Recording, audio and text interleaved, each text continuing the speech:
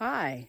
Well, I guess I'm feeling better, so I gotta get my garden into the kitchen up there. So I am harvesting my cabbage today. I've already pulled the rest of my beets today.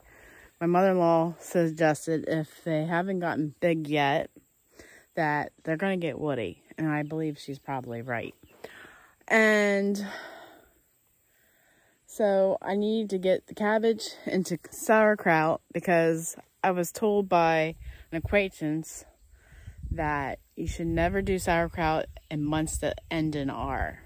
And I can see what he's saying, because if you don't have it at 72 degrees, it's not going to be hot enough to ferment. So I better get this cabbage in the house and get to cutting. And I've already cut my biggest one and put it into sauerkraut, and it almost made a gallon itself. So let me flip you around here. And naturally, we had trouble with cabbage moths this year, but they really struggled this year, so I'm happy with how much we're going to get.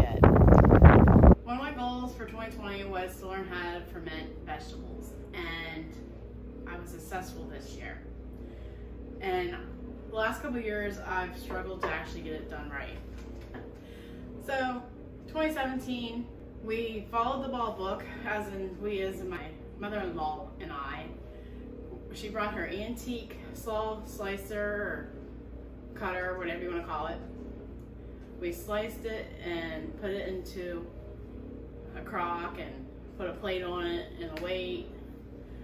And 6 weeks later, I had the stinkiest sauerkraut ever. And as I'm canning it, filling it into jars, I'm like, oh, I'm never eating this. It just stinks. But it was like so good. When I opened up the jar and with my canned pork butt and mashed potatoes, quick meal, right?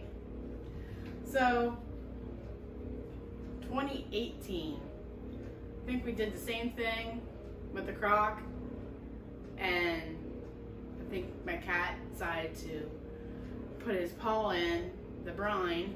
Half that turned out to be bad, and we just threw it all out, heartbroken. So last year, as an old shoulder injury came back to haunt me, and my mother-in-law can't cut slaw anymore, had my husband say, why don't you put it in the food processor? Don't do that, because it just made so much room for bacteria to grow that we had a mess. And the brine came up through the pickle pipes, since I was trying to use the glass jars that time, and the brine level went down so low that it molded on top. So I thought, if I tell you these things on what not to do, maybe I can show you what you should do, or what is working for me. Since I got these wonderful radishes to ferment, I think we're on our way. And these are from my garden. If you don't like radishes, you actually like them fermented, because they don't have that bite to them, and they just have that fermented taste.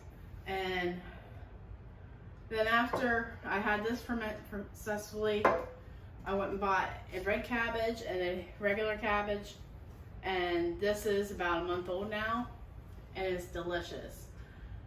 And I'm learning that if you eat it raw, it is way healthier for you, and you can actually make a coleslaw out of sauerkraut. Who would have thought?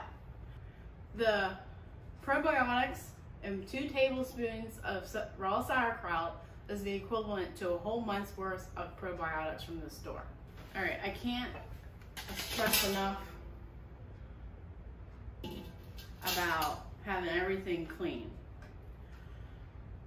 And you need a big bowl, a scale, canning salt, a good sharp knife, and a cutting board. And what I've been using is pickle pipes. They're just plastic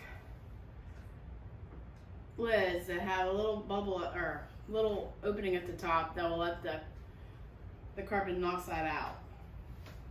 and you need a weight, so these glass hockey pucks are great for that. All right.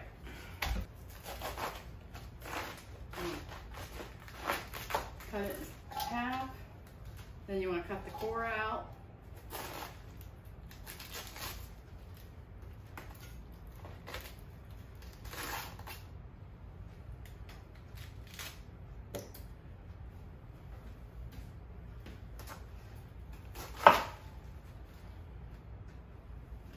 And then you just want to do a 1/8 cut.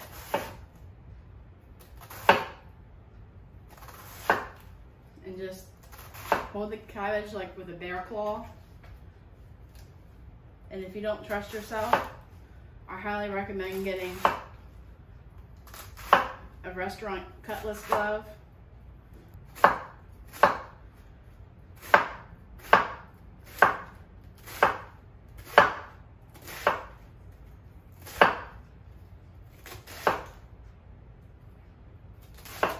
This week's weather has been amazingly cool for August. I think we're in the low 80s and low humidity. I would take this every day of the year. I really would. I just wish we had some rain. Corn is starting to curl really, really bad. And I haven't seen it this bad since we got married, I think. So, since this bowl is 3/4 full, you want to turn on your scale, and since I already know the weight of the bowl, all right, so you want to take the weight of the cabbage in grams and times that by 0.02 to get how much salt you need. So if we have 2,922 grams, 44 grams. So if you have this bowl on your scale, you can just tear it off. Slowly add your canning salt. And a tablespoon is about 25 grams.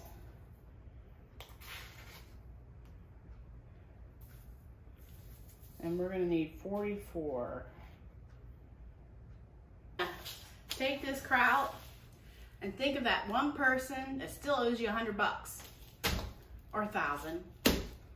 I don't know about 1,000, but at least a couple hundred. And you just want to take this stomper and you just go to town. Just think about that money you could have in your pocket if you had been so generous. Just see, the scale's even turning back on. I'm pounding so hard. So just keep stomping it until you get enough juice going to go above the head of your jar here, which don't take much. But that person that still owes you money, or persons, they're gonna know how mad you are. Maybe we can get a beat going. But if I'm a man or a woman of God, I should forgive these people. But you get the gist. You just want to pound the cabbage like there's no tomorrow.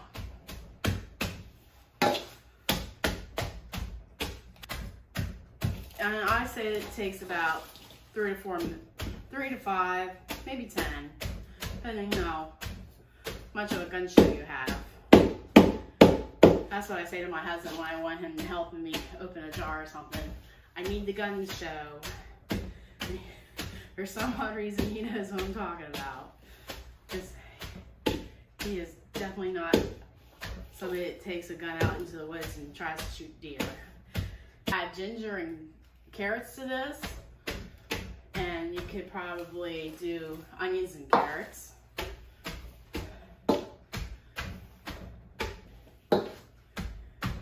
All right.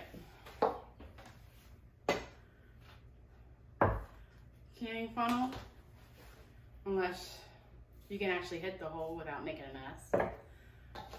Or you can always put your jar in the bowl. I'm starting to learn to do that for when I dehydrate stuff. it's easier when you miss the opening. Yeah, I think that's going to be easier.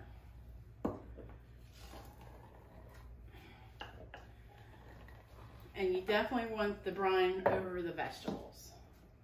You don't want any air contacting that food. Because if you don't catch it, it's going to be bad. And we want to be successful, right? So learn from me and my mistakes. Because that's the only way you're going to get better, is doing it yourself and learning from your mistakes. Can't stress that enough. And at least just do it. And I tell myself, what is the worst thing that can happen if you don't try? Especially when it comes to sourdough. I think after a year and a half, I might have a handle on it. Not artisan bread, but just the fact that I can feed it and not kill it. And folks, it is hard to kill sourdough. So many of my friends say, oh, I threw it out. I'm like, why? You want to make sure this is good and clean. Make sure there's no cabbage floating on the top. I cannot stress that enough. And you cannot do a partial jar because that weight has to be pushing down that food. And this weight is only as wide as the mouth of the jar. Just checking to see if that worm was out of there. Wouldn't that be extra protein, as my parents would say? Yeah. That's what you get when you grow your own vegetables, you know?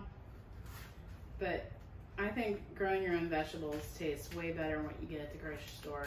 Now, if you've already have sauerkraut or something fermenting in your refrigerator, go ahead and dump a 1/4 cup of that juice into your new batch of sauerkraut or fermented food. It gives it a head start. And at 3 weeks, you might want to start testing or tasting your sauerkraut to see if you like it, that flavor. And if you like that flavor, go ahead and put a regular lid on and put it in your refrigerator. And it'll keep for at least 6 months. And during COVID, I heard if you ate raw sauerkraut, it would actually slow down the process of COVID taking over your body. And it helps your immune system. It's really healthy. And as you've seen, it's really simple. And I'm not saying this is the only way to go. I'm just saying this is the way I've chosen to go through all the headaches I've experienced in trying to get sauerkraut on my table. You always want to put a date of when you start something when it comes to fermenting and a lot of other things. Or time. Alright, so today is 8/5. Yes, 8/5. So 3 weeks from now will be like Labor Day. Now, where to store this? I suggest you put it in a pan because the brine will come out the sides and you don't want to mess wherever you put this. I am putting it in the stairwell of the landing in my basement.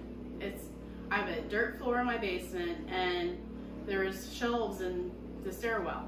So it's a dark place and it's at that 70-degree mark all year round because of the dirt floor. And you don't want it too hot because that will speed up the fermentation. So that's how I do it. I'm gonna snap my fingers and we're gonna be done. Thank you for stopping by the farmhouse today. I do appreciate your support and thank you for all your prayers and well wishes. Until next time, God bless.